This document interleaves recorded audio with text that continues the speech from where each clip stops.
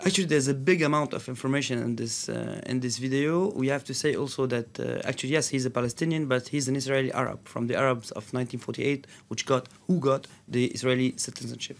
So this is, I guess, important for them because they showed his passport and they said he was working for the Mossad. But the information we have is that we see one more time, it's the second time that we see a kid, a very young boy between 10 and 12 years old, killing one guy that they got. The first video was a Kazakh boy killing two FSB agents, like Russian intelligence. And we see that it was very well produced, as the video produced for the Jordanian pilot, who was burned by the Islamic State.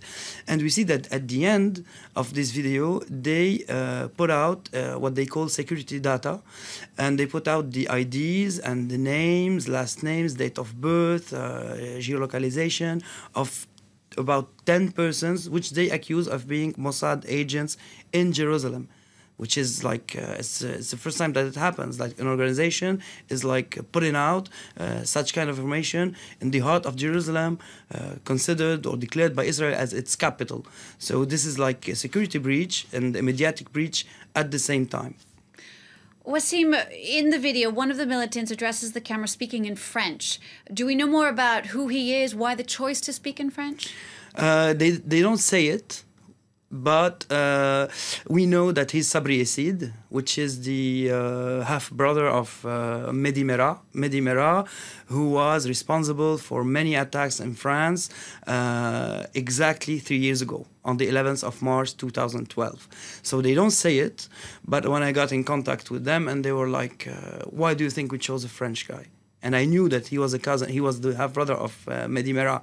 And then I remembered what Mehdi Merah did, and so I remembered the date. So they chose this date very carefully, as they always do in their videos. There's an oral message, and there's a message in the images. So this is a direct threat to the Jewish community in France, and also to Israel, as I just said. We have to remember one more thing also, that it's not unusual to see Israeli Arab citizens in the ranks of the Islamic State. Me, myself, I got to interview a jihadi, an Israeli Arab from northern Israel, who joined the Nusra Front a few years ago. So Israel is concerned by this phenomena, and the Arab population in Israel is concerned by this phenomena, and the Palestinians of Gaza also, as all the countries of the region and of the world. So this phenomena is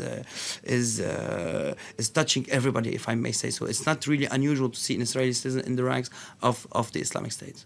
All right, thank you for that, Wassim Nasr, terrorism expert here at France 24.